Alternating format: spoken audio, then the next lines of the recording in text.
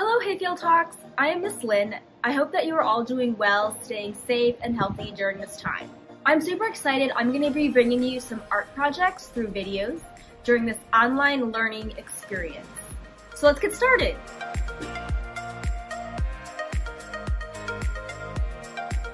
Today I will be demonstrating different painting techniques that you can use with any painting that you want to create. You will need paint, a paintbrush, paper towel, and water. The first technique that I'm going to show you is outline and fill. So I'm going to outline a building. I'm going to choose maybe red.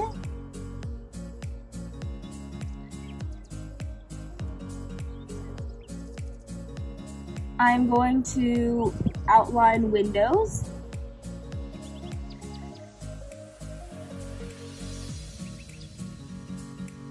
And then I'm going to fill in my building.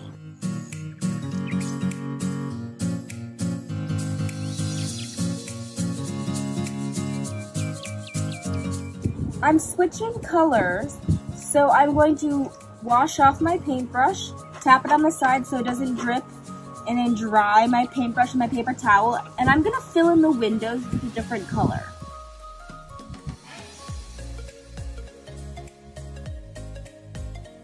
The next technique is called wet into wet. The first thing that you should do is you should paint in the whole area with one color. So I'm gonna do blue.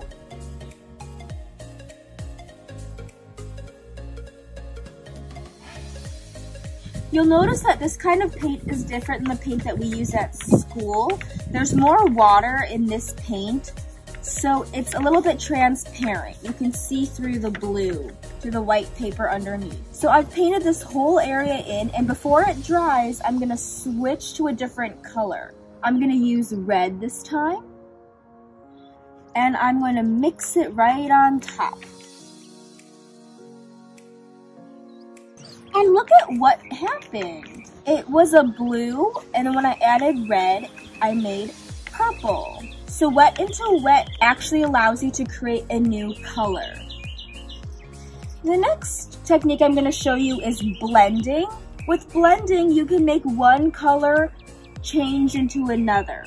So I think blending is good for like a sunset. So I'm going to make a sunset. I'll start off with red at the top. And then on the bottom, I'm going to add some yellow.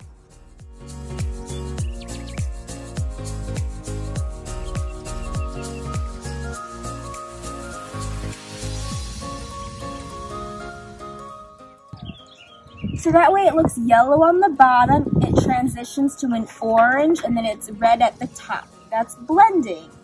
Scumbling is when you use your paintbrush in a circular motion. So I'm gonna do scumbling with blue. I can start off by filling it in, and then when there's not a lot of paint left on my paintbrush, I can do circular motions. This is called scumbling.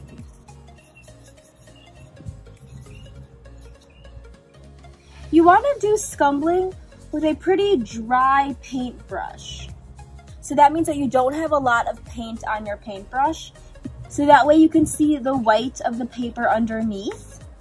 And it gives it sort of this texture. That texture kind of looks like that white foam that builds up when water's crashing onto the shore of a beach. The next technique I'm going to show you is streaking. I'm going to use blue. You're going to fill in the area.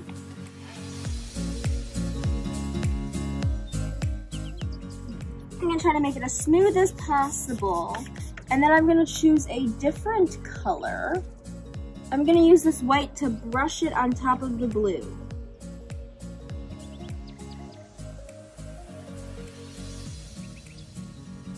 This is called streaking. I like to use it for the waves if I'm painting an ocean scene. Stippling and dabbing, that's when you do small little marks. Start with orange.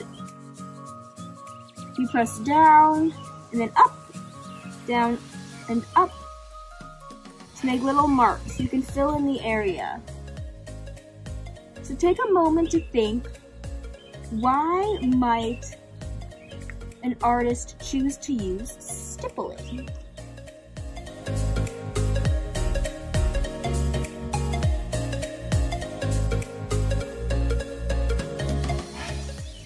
An artist might choose to use stippling if they're painting, for example, the leaves of a tree. This looks like a bunch of leaves maybe on top of a tree in fall. Graffito scratch is a technique that you use to carve away paint. So I'm going to fill in this with one color to start off with.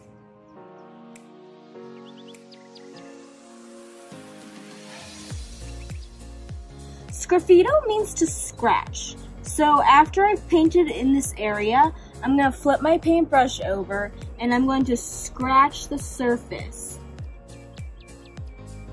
I'm going to make these straight lines. And then I'm going to make lines that go down in between, so it's sort of like a brick pattern.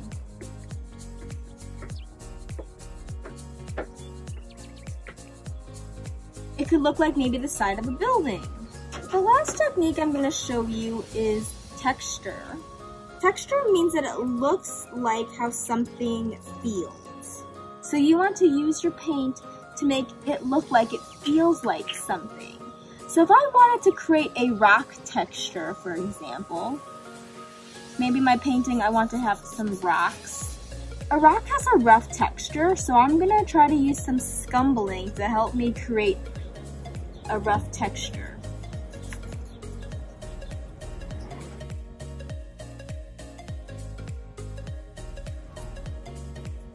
And rocks are not just one color, so maybe I will add some green to make it look a little bit mossy.